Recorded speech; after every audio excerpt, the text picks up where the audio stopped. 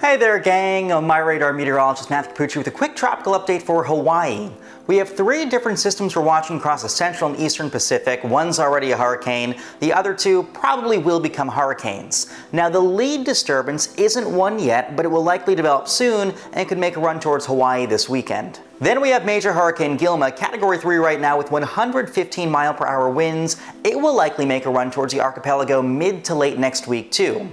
If you haven't already, be sure to follow me on Facebook and Instagram for more severe weather and hurricane information, and be sure to follow MyRadar across the board on all social media platforms as well. So jumping right in, here's a wide satellite view across the eastern Pacific. You see there's a lot going on out there right now.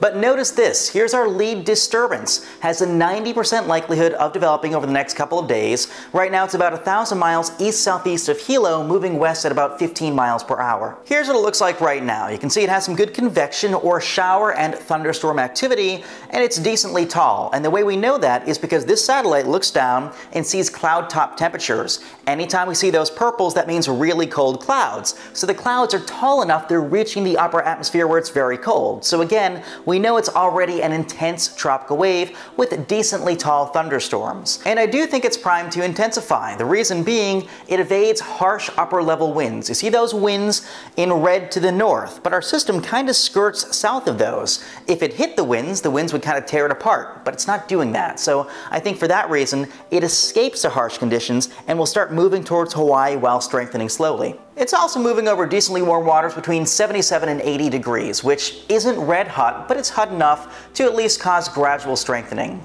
The only limiting factor is we don't have divergence or spreading of air aloft. Usually if we have spreading upstairs, that makes like a vacuum in the upper atmosphere that pulls up warm moist air in contact with the waters below and helps the storm strengthen. That won't happen this time, so that's why I say best 2 out of 3.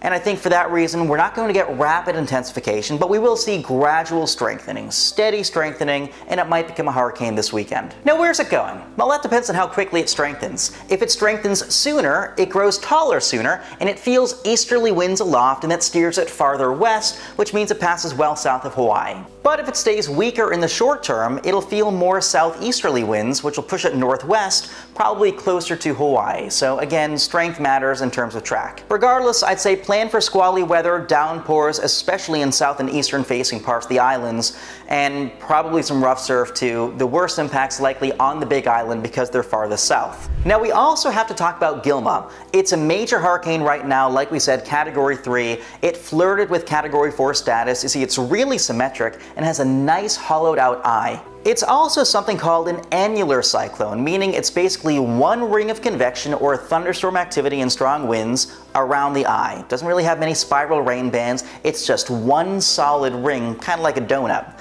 Now that symmetry will help it survive a little bit longer and probably weaken a little more slowly. So if it does make a run towards Hawaii, it would be in about like a week's time, say sometime next Wednesday, Thursday, albeit in a weakened state. As always, MyRadar is with you non-stop during hurricane season. Follow me on social media. Follow MyRadar across the board, and as always, we've got you covered every step of the way. Follow MyRadar on social media: Facebook, Twitter, Instagram, and YouTube. Download MyRadar on iOS, Android, Amazon Alexa, Xbox, and Windows.